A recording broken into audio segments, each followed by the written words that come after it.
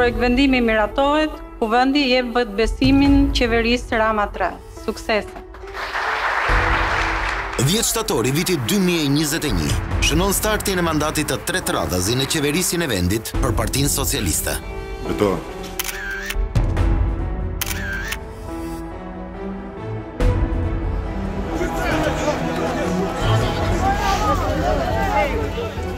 Një fushatë egër, akuza për shitblerje votash dhe ekzekutimi një aktivisti politik lokal në Elbasan, parapriu garën e 25 Prillit. Mbështetësi i socialistëve, Pjerin Xhuvani u ekzekutua nga aktivistë armatosur të opozitës, të mbledhur rreth një grupi të quajtur Struktura për mbrojtjen e votës.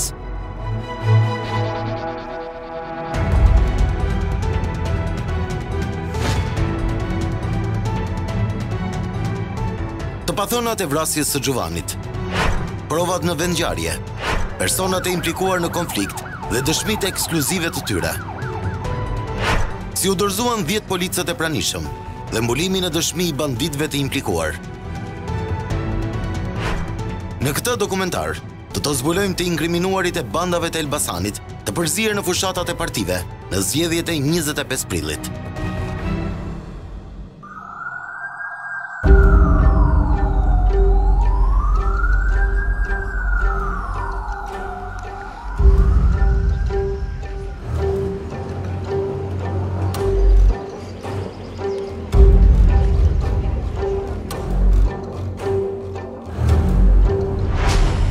Kjo sken tronditse, përgjaku fushatën e zgjedhjeve të 25 Prillit të vitit 2021. Pjerin Xhuvani, një personazh me peshë në Elbasan, do të ekzekutohej me armë pas një konflikti që lidhej me dyshimet për blerje votash. Ai ndryri për të liruar një person të njohur të botës së krimit, i cili mbahej i bllokuar në rrugë nga aktivistë të opozitës që dyshonin se po blinte vota. Kjo si rrjedhor e programit të qartë që ka LSI, ku në funksion të tij. Pjerin Xhuvani ishte me profesion psikiatër, ndërsa në politikën lokale të Elbasanit ishte përfshirë si kryetari i Lëvizjes Socialiste për Integrim. Maksimale për LSI. Me mbështetjen e partisë së tij të dikurshme, ai u emërua në krye të fondit të sigurimit të detyrueshëm të kujdesit shëndetësor Dega Tiranë. Xhuvani u arrestua në akuzën e korrupsionit dhe u dënua me 3 vite burg, që ju konvertuan në 2 vite gjysmë shërbim provë. I ndjerit rrethuar nga partia, Xhuvani largohet nga LSI duke luftuar me sa të mundet këtë forcë. Me grup parlamentar, me 10 deputet. Në vitin 2017, ai shfaqet në fushat me Partinë për Drejtësi, Integrim dhe Unitet. Së fundmi, Xhuvani njihej si mbështetës i Partisë Socialiste. Ai ishte mjaft prezent në fushat.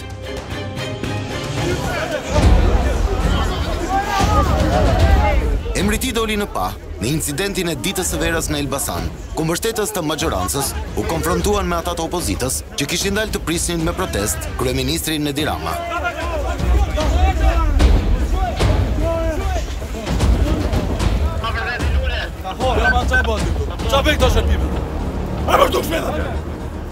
Pas atij episodi, drejtuesi politik i Partisë Demokratike për Elbasanin, Gazmen Bardhi, shpërndau përmes rrjeteve sociale një video të montuar nga selia blu me emrat e personave të përfshirë në incident.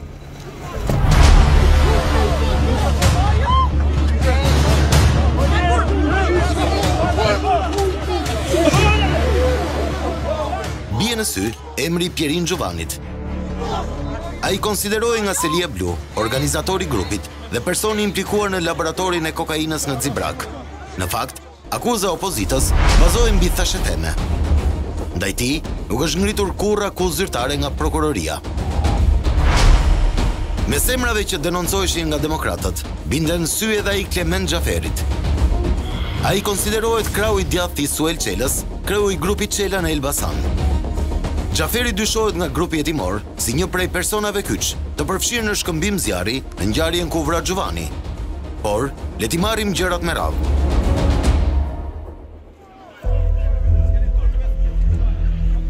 Konfrontimi i ditës së verës ishte tregues se fushata në Elbasan nuk do t'ishte e qetë. Ky qark prodhon 14 mandate deputetësh, dhe është jo pak përcaktues për animin e peshores së shumicës. Problemet që mund të lindnin i kishte notuar edhe ambasadori amerikane Yuri Kim. Ajo i kishte vizituar Elbasanin në 10 mars. And I think in the past, Elbasan's candidates... Në të shkuarën, gara politike në qytetin e Elbasanit ka qenë shumë e rëndësishme, ndaj ishte koha e dur për të ardhur këtu dhe për ta parë situatën personalisht, për të takuar liderët politik, por edhe të takoja njerëzit. I hear that vote buying is a problem. Kam dëgjuar se blerja e votës është problem në Elbasan dhe jo vetëm në Elbasan. Kujtoj që ambasada e Shtetet Bashkuara para zgjedhjeve tha në fokusin ton i pari do jetë në monitorim Elbasani. Edhe ata sigurisht kanë informacion shumë të bollshëm për çfarë ndodh atje. Incidenti 14 marsit risolli në fokus flirtin e politikës me krimin dhe lidhjet me bandat. Në Elbasan prej vitesh operoi në rivalitet e egër mes tyre dy grupe kryesore, Fisi Çapja dhe Fisi Çela. Grupet kriminale në Shqipëri gjithmonë identifikohen si mbështetës një krau politik.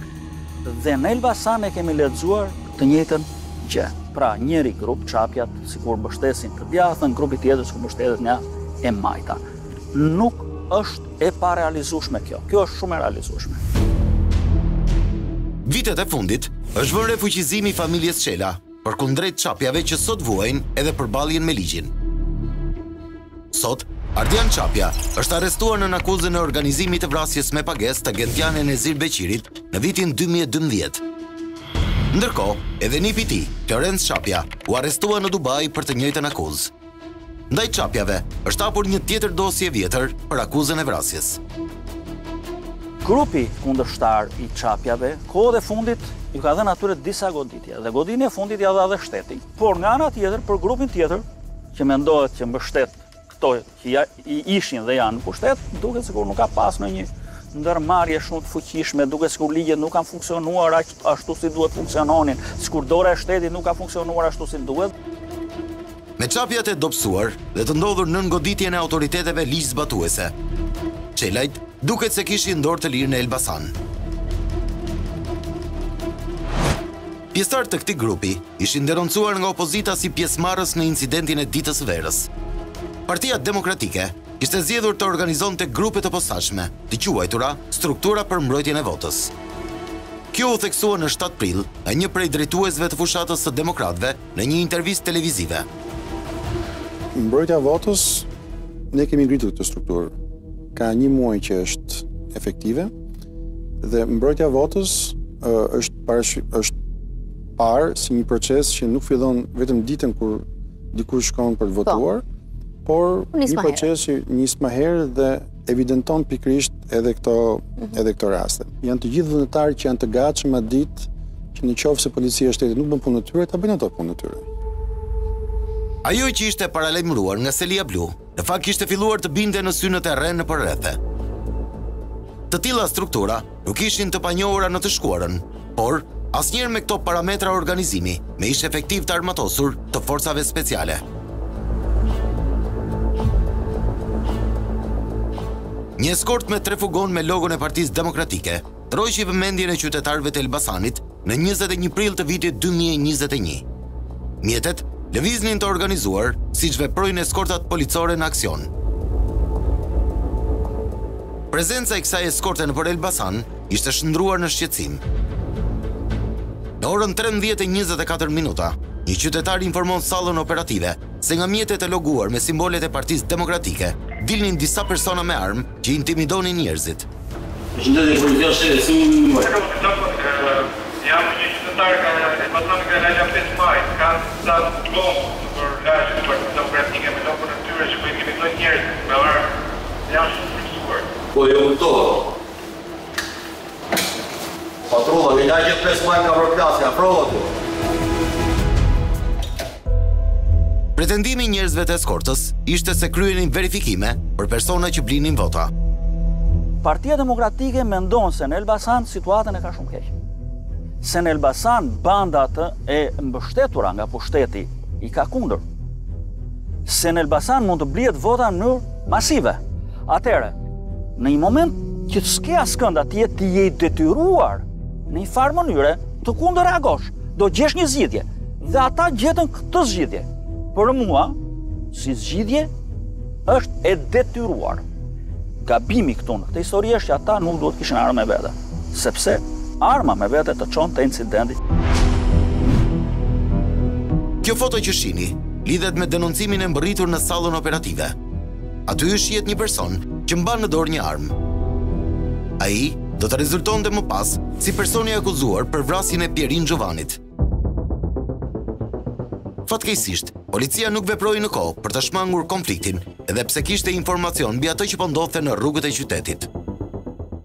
Në sallën operative të drejtorisë së policisë vendore Elbasan ka ardhur një informacion, një njoftim ku bëjmë prezencën e të 3 fugonave, duke ngritur shqetësimin për veprimet të cilat ishin duke u kryer nga këto automjete në rrugët e qytetit të Elbasanit dhe duke bërë prezent që edhe ishin të armatosur. Mbështetësit e majorancës u ndjen të provokuar nga veprimet demonstrative të aktivistëve të opozitës që vinin nga qytete të tjera dhe nuk kishin lidhje me Elbasanin. Drejtuesi i strukturës së demokratëve për mbrojtjen e votës ishte Arjan Hoxha, një ish oficer policie me karrierë të respektueshme deri në vitin 2013, kur dhe u shkarkua nga detyra. Hoxha e ka motivuar shkarkimin aso kohe si akmarrje të ish ministrit Sajmir Tahiri, pasi kishte arrestuar Tatin. Atë periudhë, ai angazhohet në strukturat e Selis Blu. Për 6 muaj, Hoxha mbajti detyrën e drejtorit të përgjithshëm të burgjeve pas marrëveshjes Rama Basha gjatë procesit elektoral të vitit 2017. Arbër Paplekaj, i cili sot ndodhet prapa ekurave për vrasjen e Pjerin Xhuvanit, konsiderohej njeriu më i specializuar i grupit në aspektin operacional. Ai ka shërbyer me mision në Afganistan, ku ka trajnuar forcat vendase, ndërsa në atë ka shërbyer pranë forcave speciale Renea. Papleka është dekoruar nga kryeministri me motivacionin për meritat veçanta në luftën kundër terrorizmit. Ai u ka shpëtuar jetën 2 personave në operacione policore. Këtë informacion, Arbëri e theksoi në dëshminë që ka dhënë, të cilën Top Story e disponon të plot. Jam i stërvitur dhe i betuar për të mbrojtur jetë njerëzish. Në 2015 parandalova vrasjen e një gjyqtari. Në gusht të 2015-ës, përsëri në një qytet verior, jam përplasur me armë një person që kishte Kalashnikov që do vriste një doktor dhe i shpëtova jetën doktorit. Në dëshmi, ai tregon emrat e 14 paraardhësve të tij deri në vitin 1500, duke shtuar se kanë derdhur gjak për atë si familje. Për 2 vite e 9 muaj, Papleka ka qenë pjesë e trupës së sigurisë ambasadës amerikane në Tiranë. Top Story ju drejtua përfaqësisë diplomatike me një kërkesë për informacion rreth profilit të Paplekës në detyrë dhe arsyeve të largimit. Është në politikën tonë të mos ndajmë informacionet që kërkoni për ndonjë prej punonjësve tan aktual apo të mëparshëm. Sidoqoftë, ne mund të konfirmojmë se zoti Papleka ishte një punonjës i ambasadës amerikane nga shkurti i vitit 2018 deri në nëntor të vitit 2020 dhe pozicioni i fundit që ai ka mbajtur ishte si pjesëtar i sigurisë së ambasadës. Nuk dihet se si njëri me karrierë të lakmueshme, si ai në fushën e sigurisë, bëhet pjesë e një strukture partijake për mbrojtjen e votës, strukture ngritur pas një bazë ligjore. Dikush e angazhoi dhe përdori aftësitë e babait të 4 fëmijëve, që sot ndodhet prapa ekurave pas një konflikti të stisur nga politika.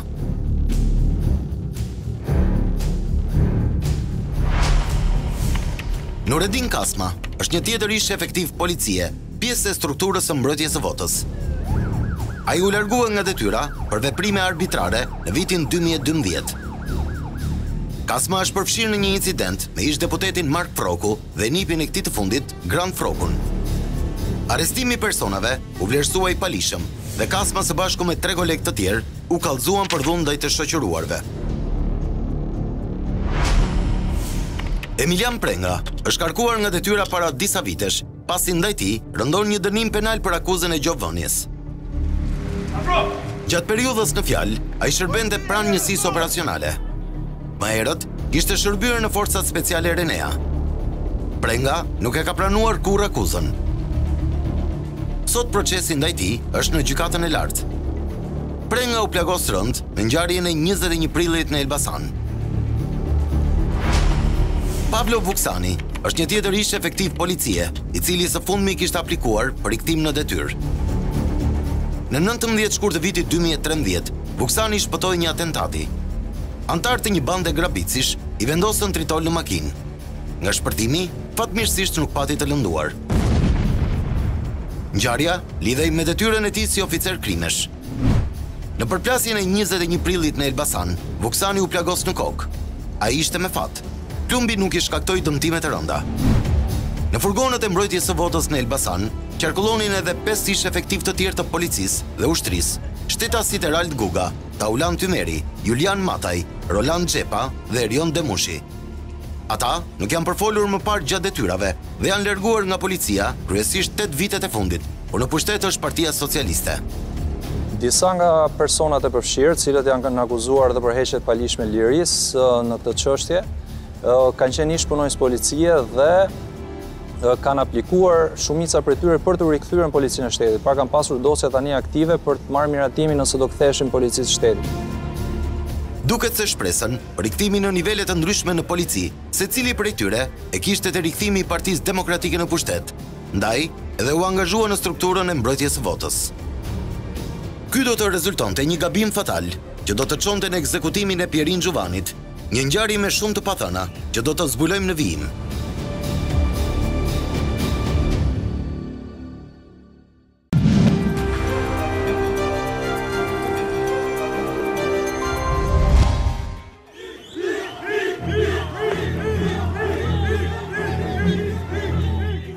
Partia Demokratike nxori në terren vullnetar të mbrojtjes së votës, fill pas incidentit të ditës së verës me mbështetësit e majorancës. Struktura ishte prezantuar te shtabi elektoral në 21 prill, ditë kur nisi patrullime demonstrative në rrugët e Elbasanit me furgonët e loguar me simbolet e PD-s. Bashkimi i vullnetarëve ishte bërë mbi baza shoqërore. Secili ishte tërhequr diko prej miqve. Pra, ata nuk njiheshin të gjithë mes tyre, dhe kjo konfirmohet në dëshmitë e siguruara nga Top Story.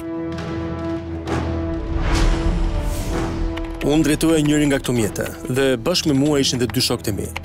Ndërsa në 2 mjetet e tjera ishin personat të tjerë të cilët i njoh për fytyrë por jo me emra. Në dijenin time nga fashikulli gjyqësor dhe nga çfarë kanë deklaruar vetë personat cilët u mbroj, e ka bërë lidhjen në shtetasi Arjan Hoxha, i cili është vetë i proceduar. Kryesisht kanë pasur një qëllim, siç e thash, për të ruajtur votën dhe për të bërë disa kontrolle nëse do kishte problematika në qytetin e Elbasanit, duke qenë se ka qenë në shtabin e këtij qarku. Furgonët ishin marrë me qira pikërisht në 21 prill, siç referohet në materialet e prokurorisë. Afati i përdorimit ishte deri në 26 prill, pra të nesërmen e zgjedhjeve. Mjetet banin targat AA 772 TS, AA 346 TT dhe AA 349 TT. Furgoni me targën AA 349 TT ishte marrë me qira nga shtetasi Erlin Roçi, një emër shumë i njohur për drejtësinë. Në nëntor të vitit 2018, ai është arrestuar në Itali si pjesë e një organizate të trafikut të drogës. 3 vite më vonë, ai gjen veten si aktivist në fushatën e Selis Blu në Elbasan. Siç sqarohet në materialet e prokurorisë, Roçi dhe personat e tjerë kanë pasur autorizime nga Selia Blu për marrjen me qira të mjeteve për llogari të Partisë Demokratike. Është bërë traditë që partitë e mëdha politike, ku shkojnë drejt proceseve zgjedhore, bëjnë aleanca me krimin. E bëjnë të gjitha partitë. Madje zihen me njëra tjetrën. Zihen me njëra tjetrën se kush do e marrë X të fortë që kontrollon X lagje apo X gjysmën e qytetit apo gjithë qytetin e tjera e tjera. Strukturën për mbrojtjen e votave me persona të armatosur, opozita e justifikoi me presionet nga njerëz të inkriminuar të lidhur me krahun tjetër. Pikërisht, rreth mesditës së 21 prillit, vullnetarët e Selis Blu ishin njoftuar për lëvizje të dyshimta të një mjeti tip ML pa targa në lagjen 5 Maj.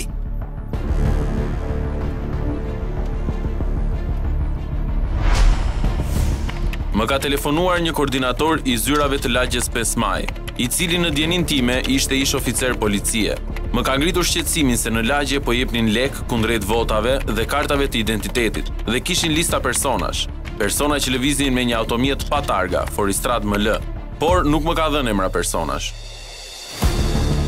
Shtetasi me banim në Elbasan të cilit nuk ja bëjmë publik identitetin për arsye sigurie, ka deklaruar se informacionin e përcjell te Hoxha e ka siguruar nga koordinatori politik. 3 furgonët e Partisë Demokratike ju drejtuan zyrës elektorale në lagjen 5 Maj. Aty afër, konstatojnë në qarkullim mjetin e zi pa targa, ku ndodheshin 2 persona. Në këtë moment kemi parë se automjeti ML pa targa që ka ardhur aty dhe në momentin që çunat tan ishin në rrugë, ata më kanë thënë se personat që ishin në Foristrad ju kishin bërë video. Çunat tan u kanë bërë me dorë mjetit ML të ndalonte dhe mjeti ka ndaluar. Nga mjeti tip ML, zbritën shoferi Mehmet Greca, i njohur si Met Dafllaku, dhe miku i tij Donald Zani, i njohur me nofkën Nushi. Në dëshminë e dhënë në polici, Greca thotë se është shofer kamioni dhe është i padënuar më parë. Në fakt, ai njihet si trafikant i rëndësishëm kokaine në Britani dhe në vitin 2017 është dënuar me 6 vite burg. Greca u kap me 51 kg kokainë të pastër me vlerë 5 milion pound. Pas kthimit në AD, gjatë fushatës elektorale, ati i gjende në makinë materiale të dyshuara për krim zgjedhor, duke u vënë përballë aktivistëve të opozitës. Dyshimi parë nuk ka qenë a ka pasur materiale zgjedhore në makinë apo jo, por ka nisur për shkak të një video që ky personi Mehmet Greca ju ka bërë gjithë strukturës. Ai ka ardhur vetë, ju ka provokuar me makinë, pra ju ka ndaluar para furgonave, ka filmuar dhe është larguar. Në moment prapë është ka ardhur për 2 dhe në atë moment ka ndodhur konflikti kur ai është rikthyer me këtë histori. Pjesëtari i strukturës së PD, Erion Demushi, ish pjesëtari i forcave të armatosura, ishte një prej personave që ndodhej më pranë Grecës. Personi më aktiv në debatin me të ishte Arbër Papleka, referuar dëshmisë që posedon Top Story. Kjo duket se shpjegon pse njerëzit e Gresës do t'i vërstuleshin Paplekës kur nisi konfrontimi. Arbri, një ish punonjës policie që nuk kam njohje, i ka thënë pse filmon dhe të gjithë fillimisht kemi debatuar me fjalë për disa minuta, vetëm me fjalë, pa kontakt fizik. Ky personi thoshte që nuk kam bërë foto, ndërsa personi që ishte në makinë me të nuk ka reaguar me sa më mend. Në vijim, ky personi ka fshirë fotot nga celulari i tij. Ndërkohë, Arjan Hoxha ka njoftuar policinë në lidhje me incidentin. Gjatë kohës që prisja policin, nuk kemi patur konfrontime, por vetëm biseda me zë të lartë. Unë kam qenë duke fol, duke njoftuar policin dhe është kuptuar se nuk ishim të policisë, por persona të ruajtjes së votës.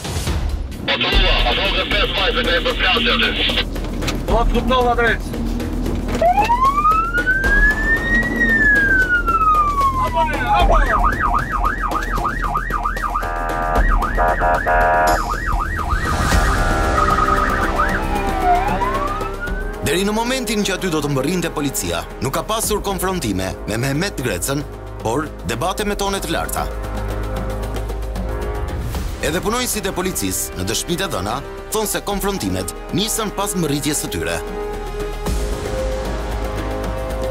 Vet Greca ka dhënë një dëshmi për Top Channel pas ngjarjes, ku thotë se u mor peng dhe u kërcënua nga Arbër Papleka. Që kam shtëpinë, isha këtu me makinë, ndalun 5-6 persona më thirrën, ndalova, më kam futur për krau, njëri kanë nxjerrë pistoletën nga një çantë, duke më shajt, duke më bë presion. Ky çefi duke më ofenduar nga familja, nga kështu i thash që më gjuni se jam me probleme. Doshi më merrshi telefonin, por pse doni telefon, bie telefon. Pse kërkon vota për person, po kështu, ç'lidhje kam unë, thash, jam kërkoj vota për person, jam s'po i kërkoj njeriu, po bëj mohabet me shokët e jonë. Jemi përpara një situate kur është ndaluar një shtetas, pavarësisht se për çfarë arsye. Është njoftuar direkt policia me një herë, pra në moment është njoftuar policia dhe nuk ka vepër penale të kryer nga këta shtetas, sepse do të ishim në një situatë komplet tjetër nëse policia nuk do të ishte marrë telefon. Po është pranuar nga vetë policia dhe nga vetë prokuroria që shtetasi Arjan Hoxha ka telefonuar policinë. Në intervistën e dhënë për Top Channel, Greca i qëndron gjithçka e që thot, edhe në dëshpinë zyrtare në polici. Ai pretendon se Papleka i ka nxjerr armën dhe ka sharë me fjalor banal. Disa dëshmitar thonë se Papleka e ka kapur nga krau dhe i ka kërkuar të fshi videot që u ka bërë. Mes tyre ka pasur edhe një dialog të shkurtër. Greca i ka kërkuar llogari Paplekës, duke ngritur zërin se kush ishte ai që ndalon në atë mënyrë në lagjen e tij. Dhe Arbri me tone të larta i është përgjigjur me fjalët: "Jam Arbër Papleka nga Tropoja, jetoj në Tiranë."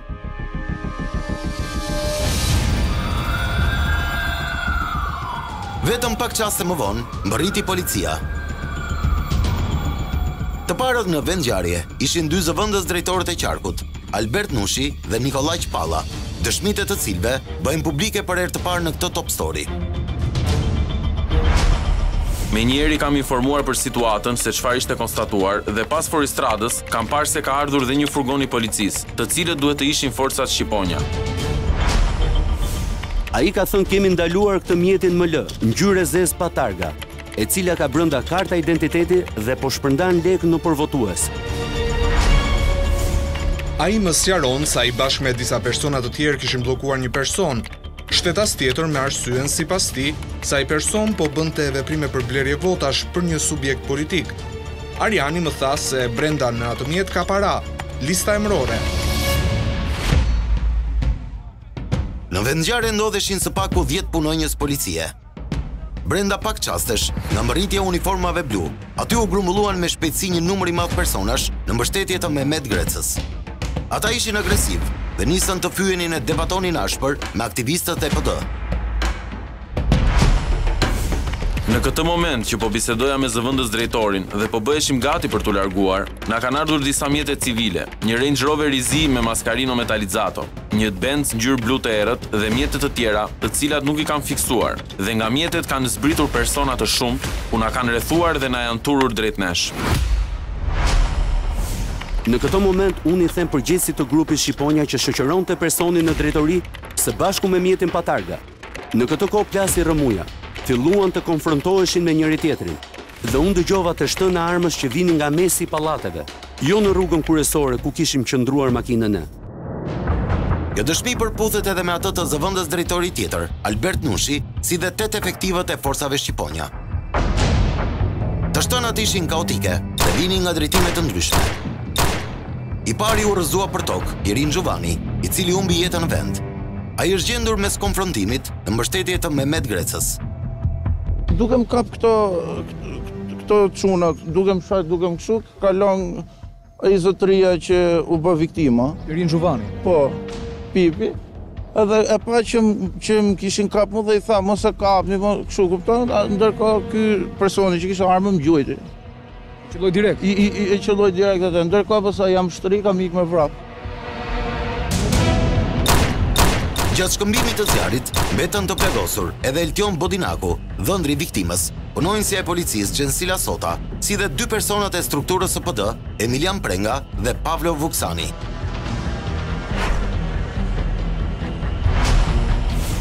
Nga aty ku isha kam kthyer kokën ande nga vinin krismat dhe kam vënë re se aty ishte parkuar një makinë e vogël, vetur ngjyrë zezë. Pra e parkuar te rruga e prishur, rruga që po riparohet. Kam vënë re duke shikuar mbi pjesën e sipërme të asaj veture nga pas saj një person i cili ishte i ulur, mbështetur në një rinxhu dhe shtinte me pistolet pa ndërprerje në drejtim të grumbullit personave që ishin në këmbë pranë blloqeve të betonit. Personi për të cilin flet në dëshminë e dhënë nga zëvendës drejtori i policisë është Arber Papleka. Por Papleka nuk ishte i vetmi që qëllonte. Në vendngjarje u dëgjuan të shtëna nga disa lloj armësh. Ekspertiza zbuloi të paktën 3 të tilla. Trajtimi i krismave ishte nga rruga kryesore ku ishin punonjësit e policisë, si edhe furgoni i policisë dhe krismat e tjera nga drejtimi i Arbrit. Unë kam parë kur kam kthyer kokën shtetasin Arber Papleka që mbante në dorë një armë zjarri pistolet. Rreth 10 metra larg Arbrit, pash një person të shtrirë në tokë i cili ishte jo shumë larg meje nga krahu i poshtë i rrugicës që përkon nga krahu jugor. Në momentin që po ndodhte konfrontimi dhe kam qenë duke u larguar drejt pallateve, kam parë Arbrin që po të riqej dhe në dorë i kam parë një send dhe i kam thirrur Arbrit mos. Pasi duke dëgjuar krisma kam menduar se do të kishte armë në dorë. Për aq sa kam njohuri në fushën e armëve, duhet të ketë qenë 3-4 lloj armësh. Punonjësit e policisë u strukën ku të mundnin pa reaguar në atë situatë të rrezikshme.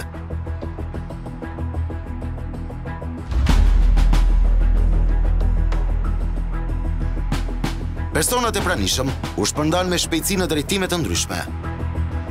Në vendngjarje ishin larguar pa u shqetësuar nga policia edhe personat që shkëmbyen zjarr me Paplekën. Referuar dëshmive që Top Story disponon, asnjë prej policëve nuk reagoi në atë situatë. Ka marrë masat e sigurisë në drejtim të ruajtjes fizike dhe kam bërë gati armën e shërbimit për të reaguar në rast se do të lindte nevoja. Gjatë kësaj kohe që unë ka marrë masat e sigurisë, pas që personi që shtiu me armë nuk ishte më aty, ishte larguar. Vetë ka marrë pozicion mbrojtës, kam vërejtur në distancë që edhe kolegët po merrin pozicione mbrojtëse. Në këto moment kam dëgjuar kolegen Gjensila Sota të kërkonte ndihmë sepse ishte plagosur në këmbë. Kur ata për një kohë të gjatë, për vite me radhë, nuk marrin asnjë goditje nga shteti. Në këtë moment, grupet kriminale shqiptare kanë vërtetuar që bëhen të frikshëm. Bëhen aq të frikshëm sa dhe policia nuk guxon të bëjë detyrën e saj. E njëjta gjë ka ndodhur në Elbasan. Kjo ishte situata në Elbasan sa i përket këtij grupi që mendohet që mbështetej dhe mbështetet nga pushteti aktual.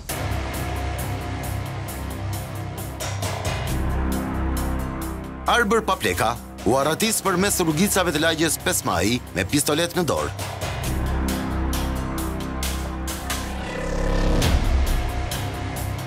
Ai ka dalë në rrugën Shpëtim Arapi, ku mendohet se është pikasur nga këto kamera sigurie. Më pas, ka vijuar rrugën nëpër rrugica, duke u fiksuar nga kjo kamerë sigurie e vendosur në banesën e një oficeri të policisë gjyqësore me inicialet FA.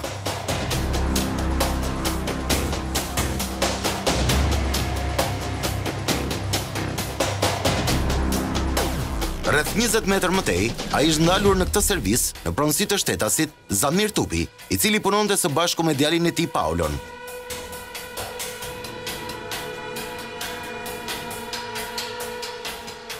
Me armën në dorë, Papleka ka kërkuar nga pronarët e servisit një makinë. I ndjeri kërcënuar, Paulo Tupi i ka dhënë çelësat e mjetit të një klienti që priste ta riparonte.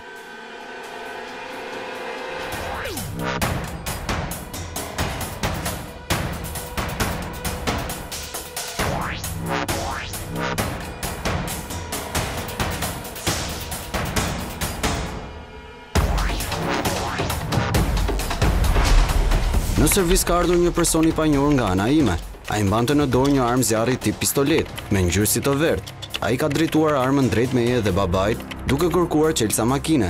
Unë i ndjeri friksuar dhe i kërcënuar, ka marrë çelësat e Fordit me targa AA 024 OK dhe ja kam dhënë. Ai menjëherë ka hipur në makinë, ka ndezur makinën dhe në momentin që po largohej, ka thënë jam polic dhe është larguar me shpejtësi. Top Story ka biseduar nga afër me Zamir dhe Paulo Tupin, të cilët nuk pranojnë të prononcohen para kamerave, por konfirmojnë dëshminë edhe në polici. Pas këtij episodi në servisin e makinave, Papleka ka udhëtuar drejt Tiranës, ku është vedorzuar në repartin special Renea. Ai ka zgjedhur të dorëzohet tek ata që dikur i ka pasur koleg. Kur është dorëzuar, Papleka ka deklaruar se veproi në kushtet e vendmbrojtjes. Pavarësisht kushteve ekstreme që ndodhesha ditën e ngjarjes, ndjej dhimbje të papërshkueshme për jetën e humbur. Të afërmve të mi, shokëve të mi dhe atyre që më respektojnë, i lutem shumë që jo në publik, por kudo në tavolinë e shtëpi për atë njeri të flasin me respektin e duhur se është i jemi sot.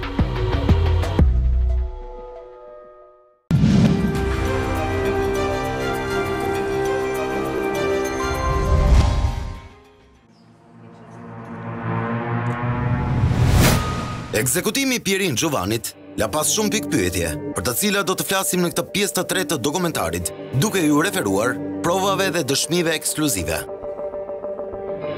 Ngjarjen e bën skandaloze fakti se gjithçka ndodhi në sy të 10 policëve, mes tyre 2 zëvendës drejtorët e qarkut. Kanë ardhur 2 zëvendësdrejtorët e policisë në vendngjarje dhe këtu ka nisur pjesa e errët e çështjes, sepse në këtë moment kur janë afruar dhe 2 zëvendësdrejtorët policisë dhe punonjës tjerë të policisë shtetit, aty ka ndodhur konflikt, pra është qelluar me armë dhe disa nga personat, pra përveç se kanë ndruar jetë një shtetas, është plagosur dhe klienti im Pablo Vuksani në kokë madje dhe situata ka qenë kaotike. Unë i kam thënë përgjegjësit të shqiponjave, shoqëroje këtë person me gjithë mjetin në drejtori. Në këtë moment janë dëgjuar të shtëna me armë. Kjo të bën të dyshosh të të bën të dyshosh që arma ka plasur fillimisht nga të fortët e Elbasanit. Mund të dyshosh që arma ka plasur pra të fortë e Elbasanit, e ka nxjerrë situatën, ka bërë të dalë jashtë situata, jashtë kontrollit, duke qelluar me qëllim që momenti që vërtetohej krimi zgjedhor, të fshihet, manipulohej, makinat largohej etj. I pyetur nga prokurori, mbi shkakun pse u qellua me armë, zëvendës drejtori i policisë thot në dëshmi se kjo mund të lidhej me bllokimin e mjetit pa targa.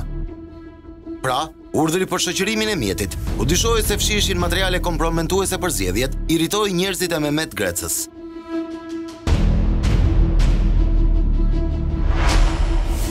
Kam parë se brenda dukeshin lista emërore, tek pjesa mes dy sediljeve të para, një shkop gome që ishte nga krau i shoferit, një stirolaps me ngjyrë të kuqe, një çantë dore ngjyrë kafe me pamje si kuti shahu, e cila ishte tek pjesa mes dy sediljeve të para.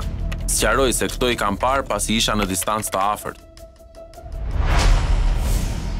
Një nga personat e grupit tonë që nuk e njoh, ka kontrolluar brenda mjetit ML, në të cilin kishte lista me emra, shkop gome si dhe armë të ftohtë. Unë me njëherë, sa erdhën punonësit e policisë civile, kam filmuar me telefonin e Arjan Hoxhës situatën aty. Në telefonin që është sekuestruar shtetasit Erion dhe Mushi, janë gjetur 4 video që kanë fiksuar momentet para se të nisnin të shtënat me armë. Videot sot ndodhen në policinë shkencore për ekspertim. Pas ngjarjes, u hodhën pretendime nga opozita se në mjet ndodheshin shumë të mëdha parash, e karta identiteti dhe gjithçka ishte filmuar. Sqaroj se, para se t'i jepja telefonin e Erionit për të filmuar, unë kam bërë filmimin e mjetit ML, por nuk jam i sigurt nëse është bërë kjo video apo jo, pasi gjatë këshyrjes së telefonit nuk e gjeta këtë video. Kjo edhe për shkak të shpejtësisë së veprimeve që po ndodhin. Të nesërmen e ngjarjes, drejtori i përgjithshëm i policisë së shtetit, Ardi Veliu, deklaroi se brenda mjetit nuk u gjetën sende që mund të përdoreshin për blerje votash, siç pretendonte opozita. Nga kthyrja e automjetit tip Mercedes model ML, pa targa, i gjetur në vendngjarje, grupi hetimor nuk ka konstatuar sendre të kontraligjshme apo të dyshuara se mund të përdoreshin për shitblerje të votës. Në fakt, materialet e prokurorisë zbuluan gënjeshtrën e drejtorit të policisë, siç duket në këtë dokument të siguruar nga Top Story. Brenda mjetit ishte gjetur blok me shënimin me daftaku pagesë, ku listoheshin emra, numra ID si dhe lista patronazhi. Daftaku ishte nofka e Mehmet Grecës. Lidhet për karta identiteti, fotokopje, pra një seri numërsh kartash identiteti, flitet për listime emrash me të dhëna të cilat dyshohen që janë pagesa ose për brit tyre ka të dhëna me lek, pra përshkrime me lek për këto emra. Dhe gjithashtu dhe flet palosje dhe materialet të tjera fushatë, të cilat janë fushatë elektorale. Në mjet u gjetën gjithashtu 100 euro, 200 lek të reja, si dhe një shkop gome që plotson kriteret e armës së ftohtë. Pra, këtu është gënjeshtra e dytë e drejtorit të policisë Veliu, që thotë se në mjet nuk ishte asnjë send të jashtëligjshëm. Çfarë u gjeti policia? Vetëm postera që kemi marrë ke mbyllja fushatës e Diram. Posteri. Po do ta kem në një xhep kështu, poster, thjesht, ja. Si ky poster, Shqipëriardhje voto PS me ta Orland Ballën dhe si ky ka makinë. Ishte qartë se një person i dënuar për trafik droge ishte përfshirë në fushat. Juridikisht, materialet e sekuestruara nuk plotësojnë kriteret e të qenit materiale zgjedhore, por listat me numra ID, ku shkruheshin pagesa, si dhe lista e patronazhit, ishin treguesi qartë. Në momentin e ndalimit të kësaj makine, e cila kishte sende zgjedhore, materiale zgjedhore brenda saj, duhet ishte saktësuar se kush ishte qëllimi, arsyeja për çfarë ishin këto dhe për arsyeja sepse ishte listuar një listë gjatë me emra dhe me para në krah, pra në një moment që jemi disa ditë përpara zgjedhjeve. U vërtetua që drejtori i policisë kishte gënjur. U vërtetua me dokument që aty në ato dy makina kishte pasur materiale që vërtetonin një krim zgjedhor. Në vendngjarje, u sekuestrua edhe një Mercedes luksoz me targa AB 010 CC. Edhe në këtë mjet ishin konstatuar materiale të dyshimta. Aty u sekuestruan 5 soflet formati A4 me përmbajtje liste, me emra dhe ID të shtetasve të ndryshëm dhe 17 fotokopje kartash identiteti apo pasaportash të shtetasve të ndryshëm. Brenda veturës u gjet karta identitetit e Kelmen Xhaferit, i njohur si Kelçami. Këtu del qartë implikimi në konflikt i një personazhi të njohur të botës së krimit, i konsideruar krau i djathtë i Suel Çelës. Xhaferi është i njëjti i dënuar për përplasjen me makinë të blinduar të mjeteve të policisë në hyrje të tregut të familjes Çela në shtator të vitit 2017. Pra ndryshe nga sa është thënë deri sot, materialet të dyshuara për krim zgjedhor nuk janë gjetur vetëm në makinën e Mehmet Grecës, por edhe në atë të Kelçamit.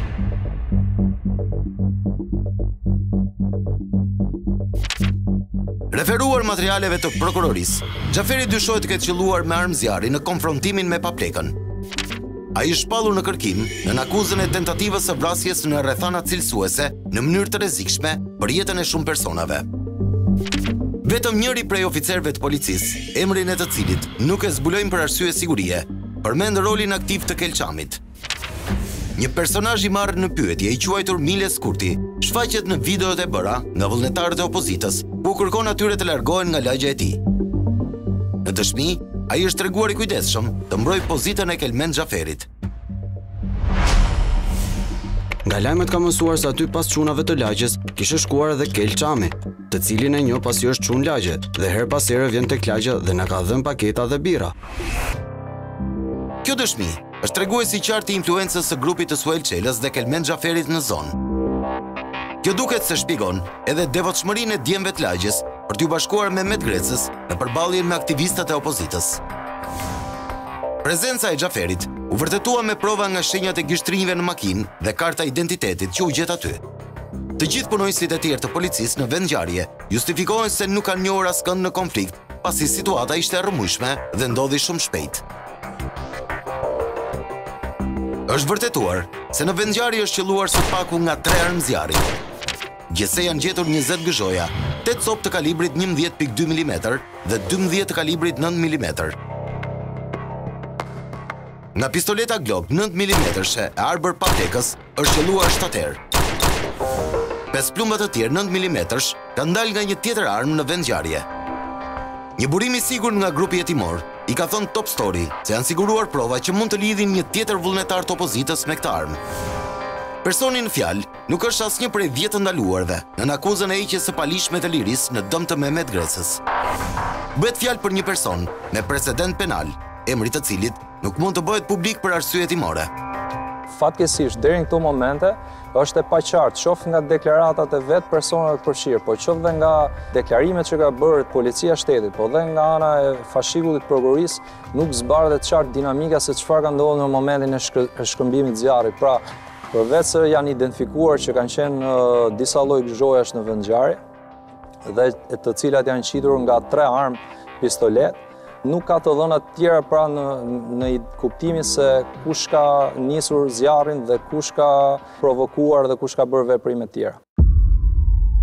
Sot që flasim, është vërtetuar se plumbi që u gjet në trupin e Xhuvanit ka dalë nga arma e paplekës. Në këmbën e policisë Gjensila Sota u gjet një predh 9 mm-she, por nuk dihet nëse ka dalë nga arma e tij apo nga pistoleta tjetër në vendngjarje e të njëjtit kalibër. Ende nuk dihet se nga cila armë kanë dalë plumbat që kanë plagosur Eltion Bodinakun, Emilian Prengën dhe Pavlo Vuksanin. Situata ka qenë kaotike dhe palët në konflikt kanë qenë shumë pranë. E gjithë ngjarja ka ndodhur poshtë këtyre kamerave të sigurisë që janë të shumta në vendngjarje. Por nga grupi hetimor thuhet se ato nuk ishin në punë. Nga deklarimet që ka bërë prokuroria pranë gjykatës, ka deklaruar që janë sekuestruar të paktën 3 servera ndryshëm, të cilët kanë pasur kamera të ndryshme, pra gjithë zona pothuajse ka qenë mbuluar me kamera në zonë. Këto serverat besoj se kanë të qartë të gjithë historinë se si ka ndodhur gjithë dinamika e çështjes dhe deri në momentin final se kush ka qelluar i pari apo kush ka goditur i pari dhe kush e ka nisur konfliktin. Ajo që dihet është se zona është bastioni i klanit Çela në Elbasan. Madje këto kamera sigurie që shihni në vendngjarje i kanë pasur serverat në banesën e Kelmen Xhaferit. Banesa është në katin e 3 të pallatit 580 fraksion 16, ku së fundmi Xhaferi e kishte lëshuar me qira një familjeje. Në fakt, në momentin e kontrollit, policia ka gjetur në banesë 2 servera, por asnjëri nuk ishte i lidhur me kamerat. Nuk dihet nëse mund të jetë ndryrë para se të mbërrinte policia për kontroll. Nga grupi hetimor thuhet se oficerët janë urdhëruar fillt pas të shtonave të kontrollojnë të gjitha DVR-t. Vetë çështja ka një mister në të gjithë historinë, pra si mënyra si është trajtuar në fillim për shkak ngarkesës politike që ka marrë dhe për shkak të presionit që mund të kenë organet ligjzbatuese në këtë rast, sepse kuptohet që ngjarja ka ndodhur midis 2 grupime të mëdha politike dhe shumë njerëz mund të kenë interesa ndryshëm dhe mund t'ju sjellë probleme kjo pjesë. Pjerin Xhuvani është përpjekur ta fshehë implikimin e tij. Një person i quajtur Eldio Beko ka deklaruar në polici fillt pas ngjarjes se ishte shofer i mjetit me targa AB 010 SC, pra mjeti përdorur nga Kelçami. Në fakt, ai ishte vërtet pronari, por ja kishte dhënë në përdorim Xhaferit. Këtë e zbuloi në dëshminë e dytë. Beko është djali i biznesmenit Ilir Beko, të cilit 2 vite më parë ju sekuestrua një arsenal armësh në magazinën e karburantit të tij. Armët dyshohet se i përkisin një grupi kriminal të drejtuar nga 3 vëllezër nga Peqini, që njihen si grupi i Sakatit. Ky grup mendohet se qëndron pas eliminimit të Endrit Alibejt, i njohur me novkën Tarzani. Pas implikimit me armët e bandës Sakati, këtë herë është djali i biznesmenit Beko, ai që gjen veten të përfshirë në një çështje me karakter politik përpos ngarkesave penale. Ka rreth 3-4 ditë që unë këtë makinë ja kam dhënë Klement Xhaferit, ose Kelit, i cili e ka marrë makinën për ta përdorë, se donte ta blente. Referuar disa dëshmive, ngjarja është filmuar nga një kamera inteligjente që ndodhet mbi 100 metër larg vendngjarjes. Bëhet fjalë për kamerat në banesën e një personazhi që jeton jashtë vendit. Nuk dihet nëse ky filmim ka rënë në duart e grupit hetimor. Ajo që duket qartë është momenti kur Papleka qëllon disa herë drejt Pjerin Xhuvanit pas një debati të shkurtër mes tyre.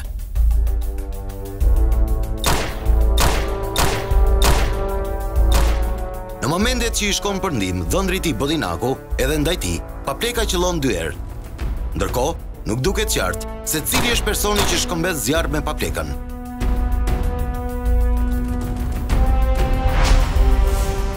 Fillimisht kam dëgjuar krismat nga krahu i Arprit dhe menjëherë pastaj janë dëgjuar krismat e tjera më të fuqishme.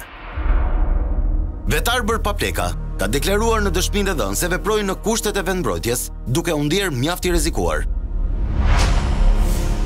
Di të them se besoj në Zot, sepse e kam parë vdekjen me sy disa herë dhe asnjëherë më afër se atë ditë, kur njëri prej plumbave më ka kapur në dorë. Top Story ka mësuar konkluzionet e ekspertizës mjekoligjore. Ndryshe nga sa pretendon Papleka, në materialet e grupit hetimor, thuhet se plaga që ai kishte në dorë është e ngjashme nga ato që shkaktohen nga mjete mprese dhe jo armëzjarri. Interesant është fakti se në dorën e Paplekës nuk janë gjetur faktor plotësues nga ato që i mbeten kur qëllon me armë. Këtu mund të ngrihen dyshimet se mund të kenë tentuar prishjen e provave, por në dëshmi ai vetë pranon se ka qelluar dhe këmbgul se e ka bërë për vendmbrojtje. I shikoj zoti prokuror, pavarësisht perceptimeve tona të para, janë të drejta akuzat, por bëjnë detyrën e tyre me ngrej dyshime.